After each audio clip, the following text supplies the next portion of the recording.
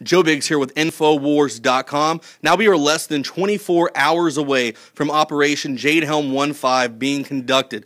Now, there's a lot of things I want to talk about. The fact that the mainstream media continuously tries to demonize Infowars.com on its coverage of Jade Helm. Well, conspiracy theories are running wild tonight about the Army's plan for a multi-state training exercise this summer called Jade Helm 15.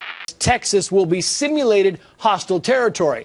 Well, that hostile characterization didn't sit well with a far-right radio host in Austin who told his listeners that he had access to the secret document that details a federal takeover in Texas. The fact that so many Americans really just don't even trust the government since the Obama administration has been in place. And it has nothing to do with race. We don't like Bush either. But things have really gotten bad since he has been the president of the United States. And like Ted Cruz said, there's nothing wrong with people questioning the government. That is our right as Americans. We're supposed to question the government because I'll tell you what, our government will question us all the time. So we have to flip that around on them and try and find out what's going on and expose the truth. Now, there's a number of things that the mainstream media has been doing. They say that we try to fearmonger, that we're basically giving birth to this paranoid group of Americans about Jade Helm, when in fact they do the exact same stuff, except even worse because they have a much larger following. Fox News, CNN, millions and millions of people all around the world watch these places. And in the days coming up to the 4th of July weekend, what did they do? They said there was going to be an imminent attack by ISIS on the 4th of July weekend. That's fear-mongering. They had no proof of that happening whatsoever. And the 4th of July came and nothing happened.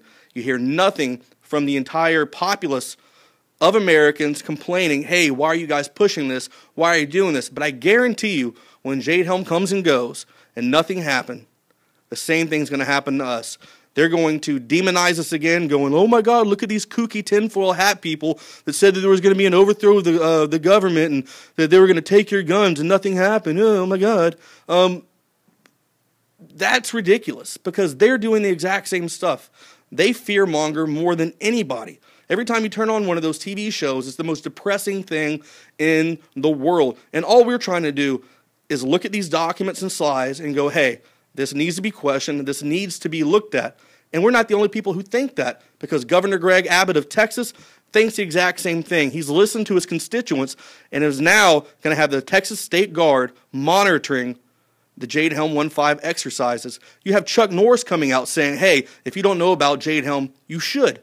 There's a lot of people around the world who are concerned about it, and all eyes are going to be on Texas, Utah, Southern California, and Florida over the next 2 months to see whether or not there's a takeover or if nothing happens. But there's one thing I can tell you will happen, a conditioning of the people. And that's what we've said since day one. This will be used as a tool to condition the American public to seeing military roaming up and down the streets in Humvees, helicopters flying at night, exercises being conducted.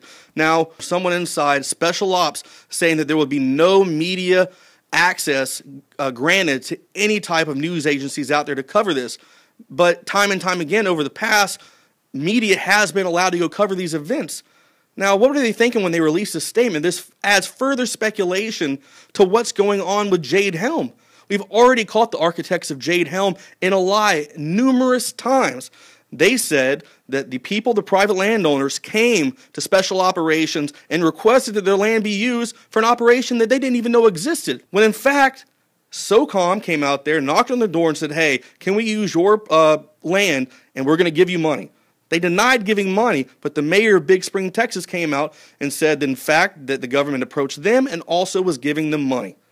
So over the next 2 months, we're going to be out here covering these stories. We're going to try to go to different locations across Texas, maybe some of the other states as well, to bring you guys up-to-date information. But I want to ask a favor from each and every single one of you out there watching this video right now.